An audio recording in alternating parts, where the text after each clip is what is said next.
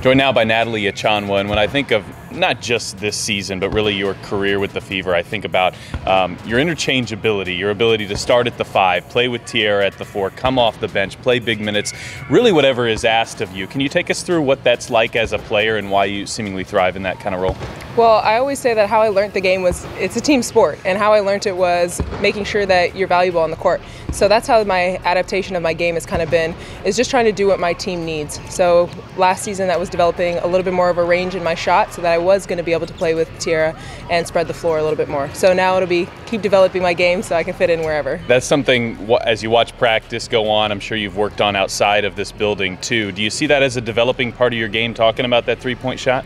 Definitely. It's going to continue to take some work. I will never be settled or happy with where my game is at. It always has to evolve, so I will hopefully next season be more of a three-point threat. You're a very cerebral player, and I know a lot of that comes naturally, but can you take us through what goes into your preparations? Because it seems like in that area of the game, right place, right time kind of thing, more often than not, that's an advantage for you. Well, that is my biggest advantage because I've never been the fastest, could never jump the highest, never been the most athletic. So my niche has always been my intelligence of the game. And the game is forever evolving. So it's watching game tape on previous seasons, but also watching how the game is changing overseas and amongst the NBA as well. You go through this season, and did it seem like as the year went on, especially maybe in the last month or so, that you guys caught something tangible, some momentum, something to take into the offseason from a Fever standpoint?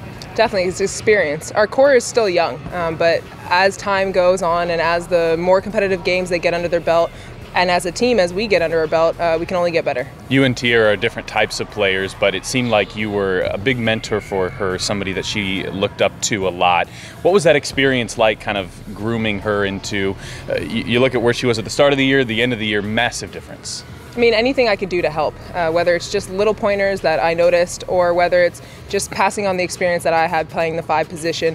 If she gets better, we get better as a team. So I only saw that as a positive and just trying to pass on that experience that I have. You're a mainstay with Team Canada, and I know you guys have some big games coming up that you'll be a part of, hopefully. Yeah, in November we have a qualifier for Team Canada and the upcoming Olympics in 2020. So just training and getting ready for that so I can help Team Canada hopefully qualify for the Olympics.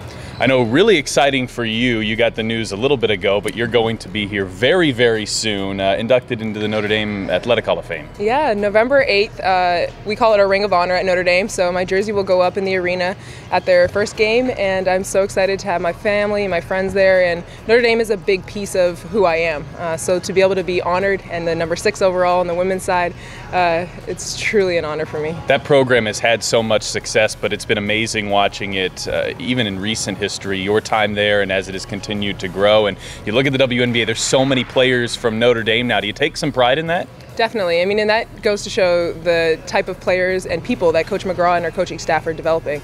You go in one person, you come out even better. I think they really pride themselves in making women strong leaders and competitive on the court. One of the handful of pillars for the Fever over the last few years has been Natalie Achonwa, and we always appreciate your insight. Best of luck with Team Canada and in the WNBA offseason. Thank you.